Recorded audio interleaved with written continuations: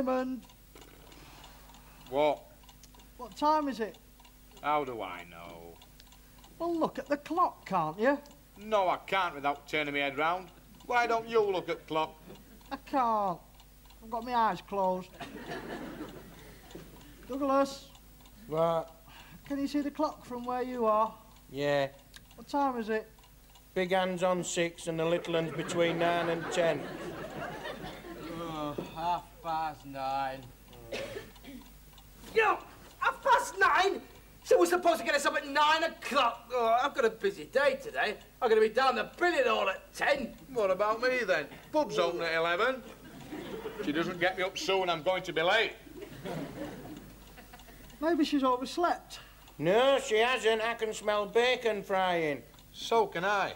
That's funny. Why didn't she get us up then? Well, I can tell you one thing's for certain. She's not going to bring us breakfast in bed.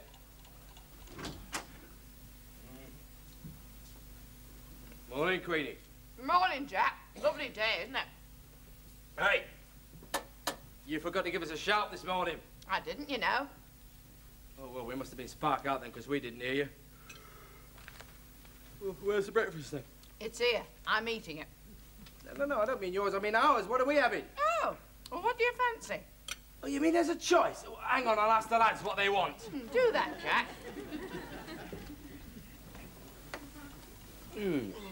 Well, it's all right. She's in a good mood for the change. Now then, what do you want for your breakfast? What is that? Anything you want. Must have been all that milk stout we poured down her throat last night. She's purring like a pussycat with 4 kittens. Oh, in that case, I'll have bacon, eggs, sausage, tomatoes, mushrooms, fried bread, toast and marmalade. And a loaf. Honey? Just cornflakes for me. You always have cornflakes. Come on, give her a challenge. Give her something to get her teeth into. Sugar puffs, then. With warm milk. Douglas? Chip butties. Chip butties for your breakfast? With vinegar on a tray. Right. There we are then, Queenie. And I will have a pair of kippers and some nice brown bread and butter. Jack, may I ask you a question? Hey? Are you under the impression that this is a public cafe? What do you mean? I mean that breakfast in this house is, and always will be 9 o'clock. It is now 20 minutes to 10. I know that, Queenie. I just told you didn't get us up. And you are not under the impression, then, that this is a public cafe? Of course I'm not. No. You think it's the flaming Ritz Hotel, don't you? Wake you up? I suppose you'd like me to act like a blooming chambermaid and come in with your morning newspaper and a cup of tea in bed. No, cocoa. And you can go and inform your nephew that the only way he will get cocoa in bed is if I go in there and pour it all over his head. And you two can stand there with your tongues hanging out all day, as far as I'm concerned. I am not cooking 4 breakfasts. I knew it was too good to last.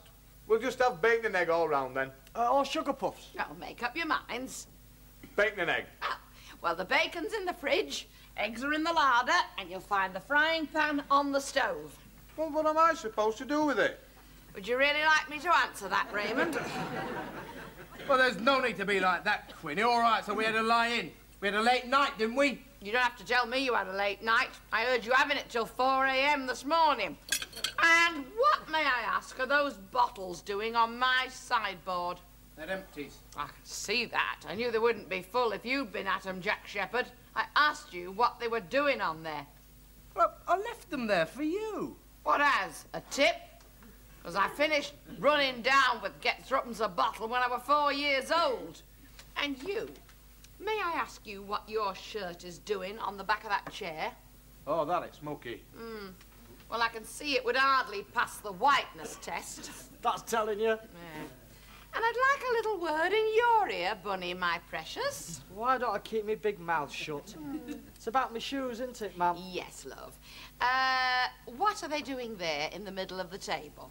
I put them there, Mum. Well, I knew they hadn't just flown up there on their own. Are they there as ornaments, or are you trying to tell me something?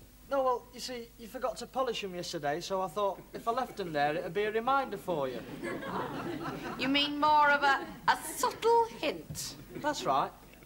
Well, this is my subtle hint.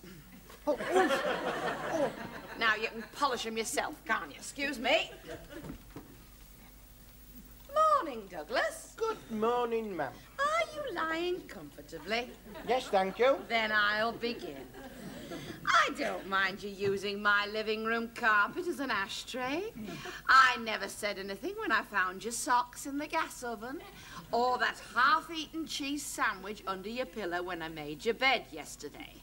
But if you're waiting to have your breakfast in bed, then all I can say is that your roommates are going to be sharing this room with a skeleton. Isn't there any cheap butties then? Today being Friday, I have some very important things to do. Why, Mum? Where are you going? Well, first of all, I'm going to have my hair done. Then I shall be going down to the Midland Hotel for lunch. After that, I shall be playing bingo, and then I may go to the pictures. Who's going to cook the dinner then? That, Douglas, is a matter for you to decide. All I have to inform you lot is that from this moment on, Queenie Shepherd is going on strike. On strike? What are you talking about, on strike? I am downing tools. Vacuum cleaners, shoe brushes, washing machine, ironing board, the lot. And I shall stay on strike until you lot mend your ways. He doesn't mean it. She means it. Hey, Queenie!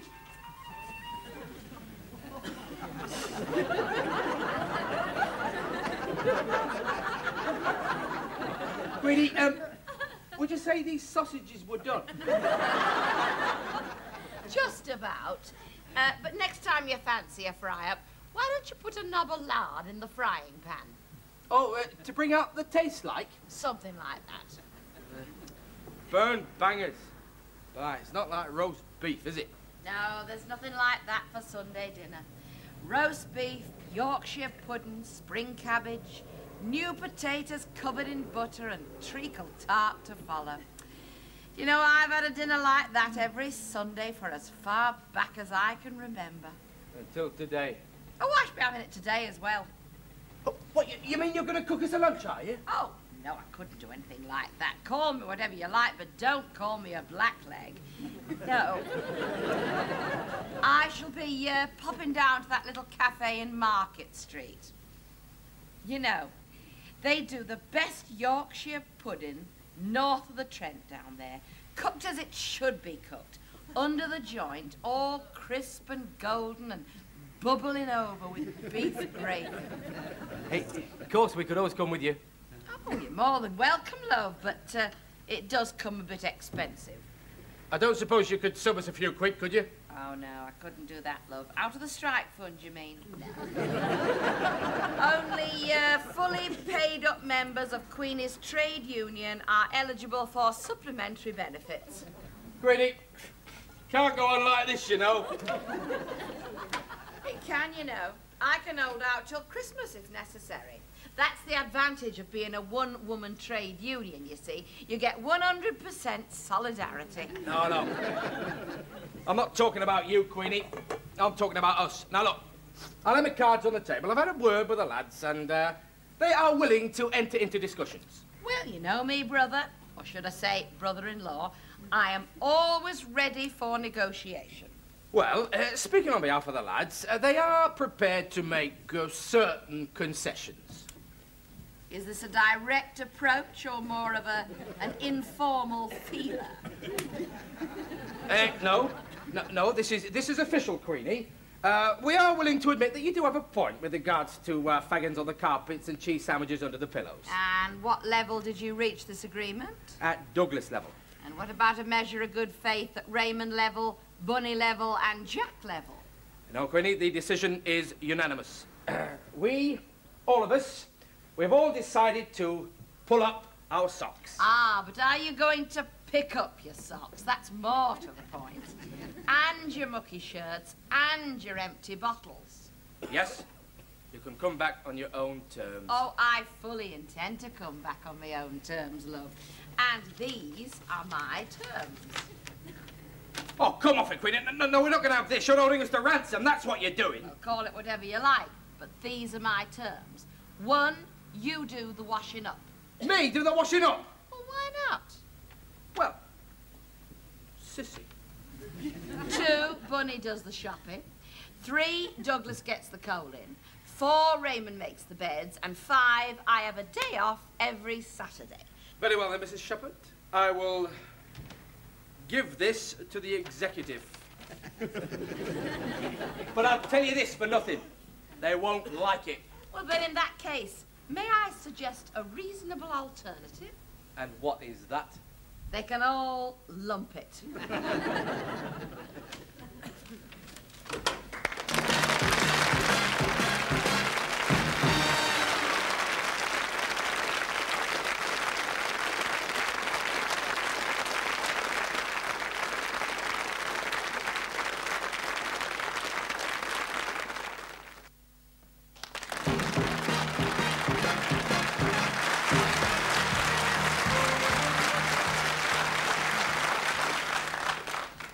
Never. I'd sooner slit my throat.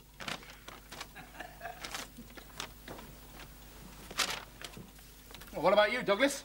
I'm hungry. We're all hungry. We've got to show solidarity. All for one and one for all. The people's flag is deepest red. We'll draw the dole and stay in bed. Hey, hang on. What the hell have we got to sing about? It's Queenie that's on strike, not us. Yeah, and she can stay on strike for all I care. You won't catch me doing the washing up. We've got to sit it out, that's all. See who cracks first. Well, we all agreed on that. I mean, is that unanimous decision? Yes. 2 flaming true. Douglas? I'm hungry. I wish you'd belt up about being hungry. Now, forget about your belly and think of your pride, because if we give in, you know what will happen, don't you? Yes. What? I'll get me Sunday dinner. Douglas, it is either us or Queenie. I mean, one of us has got to go to the wall. Now, are you with us or against us? I'll think about it. Go on then. Take your time. I've thought about it. So you're with us? Yes. But I'm still hungry. Making the beds, that's the way. They won't make themselves. Well, have you all had an opportunity to discuss my terms? Yes, and we reject it completely. We find ourselves unable to accede to your demands. Well, then in that case, I have to inform you that the strike will continue and bubbles to the lot of you. I am just going out for lunch. Shall I bring you back a bag of crisps between you, or would you just like a sniff at the menu? Ma'am, you couldn't bring us back a roast beef sandwich, could you? I'm sorry, Douglas. That comes under strike breaking. Ma'am, Yes, Douglas. if I wash my own cup and plate up and bring the coal in, will you bring us back a roast beef sandwich? I'm sorry, Douglas. But I have not got the authority to negotiate unilaterally with individuals. It's either all of you or none of you. Well, if it's none of us. Yes, well, I shall look forward to seeing how you all feel at breakfast time tomorrow. Breakfast time? What about tonight's supper? You mean your usual cold roast beef, pickles and red cabbage? And chips. We always have chips. Don't forget the chips. I'm not forgetting the chips, love. I tell you what, why don't you pretend you're on a diet? Yeah, you see, you wouldn't be told, would you, you blackleg? You see, once you start to weaken, she'll hold out forever. Chips, we always have chips. We always have chips and cold roast beef and stuffing and pickles and cold custard tart. It's cracking talking, Jack. We've got to do something quick. You don't have to tell me, do you, what have I just said? We've got to make her break fast. I know someone who'd make a crack. Me dad. Yes, he'd crack it all right.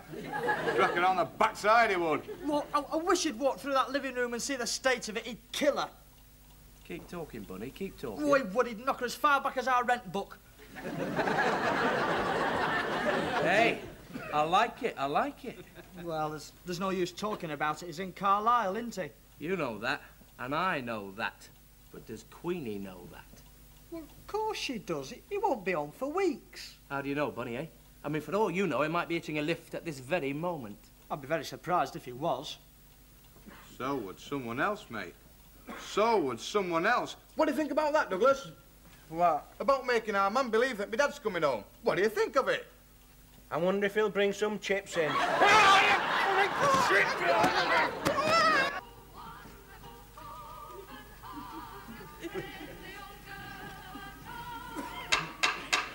Someone at the door, ma'am.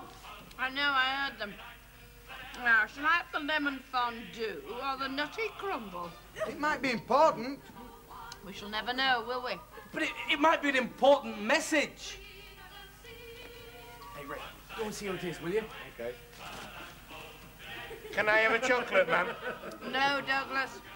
Not on an empty stomach, love. It'll make you bilious. Come on in. Someone to see you, ma'am. Mrs. Shepherd? Yeah? Underwood's the name, Mrs. Shepherd. Mr. Underwood. Oh, pleased to meet you, Mr. Underwood. Oh, pleased to meet you, Mrs. Shepherd. What a nice room. Very homely. Get on with it. Oh, only I was just passing, Mrs. Shepherd. You see, I've just come down from Carlisle. Well, perhaps you'd like to sit down, Mr. Underwood.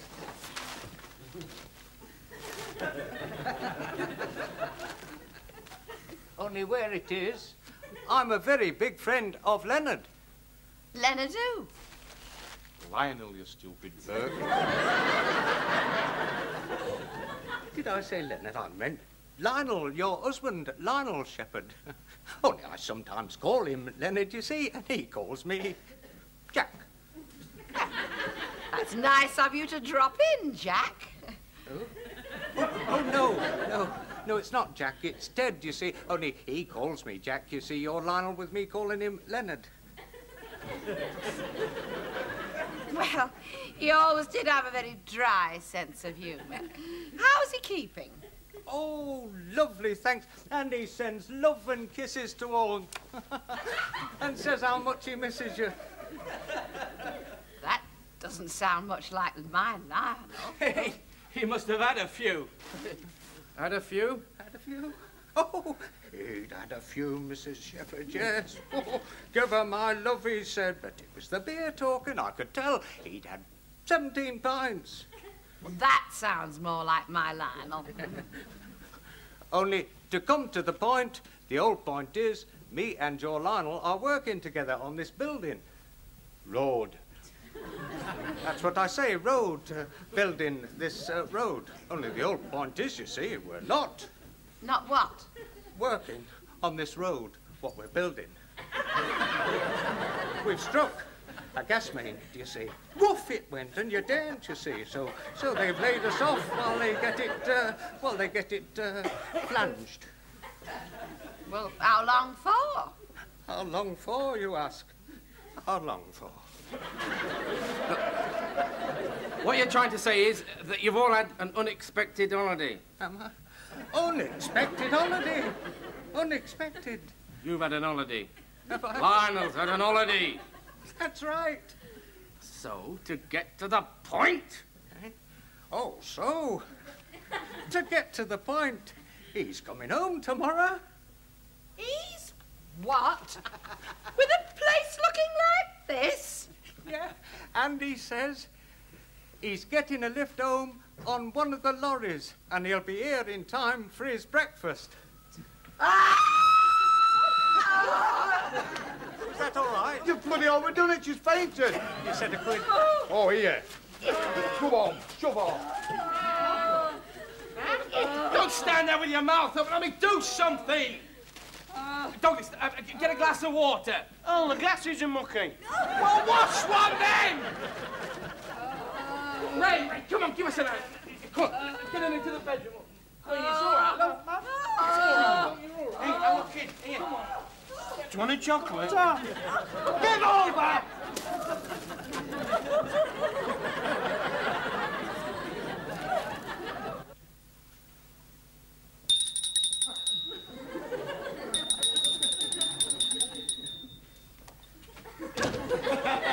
Yes, ma'am? No, Raymond, it's 1 ring for you and 2 for our Douglas. Oh, it's washing the windows, ma'am. Is there anything you want? Well, I just wanted to see if you were managing all right with your mam poorly. Oh, there's no need to worry about a thing, ma'am. The whole place is looking like a new pin. Oh, man, I polished my shoes. Look, you can see your face in them. Lovely. They smell nice, too. Oh, I use lavender furniture polish. What did you use for the furniture? Boot polish? Oh, no, Ajax hair restorer. Well, it never worked on him. I hope it doesn't work on my sideboard. Hello, ma'am. Do you want your windows done? No, love, you've done them twice and you've made a smashing job of it. Do you want all them grapes, then? Well, go on. Help yourself. You've earned a 5-minute break. Here we are then, Queenie. Breakfast. Ooh. There. 2 boiled eggs, lightly done, and some cream stout to keep your strength up. Oh, you are good to me, all of you. Yes. Well, we wanted to talk to you about that, Queenie. You see, we didn't think you'd take it as badly as you did. You see, we just wanted to frighten you into ending the strike. So you mean it was all a put-up job? Yes. I'm sorry. And there was me thinking you'd all turned over a new leaf. So I haven't won my battle then, after all. You most certainly have not, our ma'am. It's just an armistice till you're better. About if your dad walks in and finds me slaving over hot stove when I'm not well. But he won't, ma'am. We've told you we made all that up. Ah, you may have thought you made it up. But it just so happens that I've had a letter from your dad this morning. It arrived while you were making the beds. What's he say? He's not really coming home, is he? Oh, but he is. When? Today? Ah, now that's something you'll never know. It may be today, it may be next week, or it may even be 3 weeks' time. All I know is that if he does come home and find this place looking like the bottom of a parrot's cage, me ill in bed, well, I don't know what he'll do to the lot of you. Well, you won't be ill in bed. You're better now, aren't you? You know something, Douglas? I have a dizzy spell every time I think of what he's going to do to you. I think you'd better all get back to work. You can start by cleaning the bathroom. Yes, ma'am. Bunny, you can go and do the shopping. And Raymond, vacuum the carpet. Well, I vacuumed it once, ma'am. Well, vacuum it again, just to be on the safe side. And I think you better start peeling the potatoes for lunch. Trust you to come up smelling of roses. Hey, Queenie, is he really coming home? That, Jack, is something that you will not know until he arrives. And another thing, did you really faint last night? That's something you'll never know either.